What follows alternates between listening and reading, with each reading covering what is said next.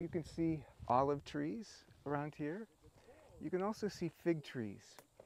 Now, some people think that Jesus was kind of mean for cursing the fig tree when Mark tells us very clearly it wasn't yet the season for figs. But it didn't say Jesus came seeking figs in the fig tree. It says that when he saw the leaves, he came seeking fruit on the fig tree. Before, fig trees bear ripe fruit, but often, soon after they bear leaves, you have green knobs, and sometimes they can be riper and they can be purple. But these knobs, they're not very appetizing, but they are edible. And when you're getting ready to go in and cleanse the temple, and you need some fast energy, especially if you skip breakfast that morning, getting up early to make your way to Jerusalem, you need some quick energy.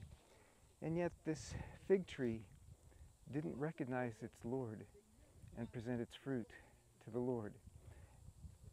And so it was cursed. In the same way, Jesus is going to go in and cleanse the temple, because the temple establishment, as we're going to see in the parable of the tenants in Mark chapter 12, they weren't ready for their Lord either. They didn't want to hand over the fruit to the true owner of the vineyard, in the same way as the tree that wasn't ready to hand over fruit.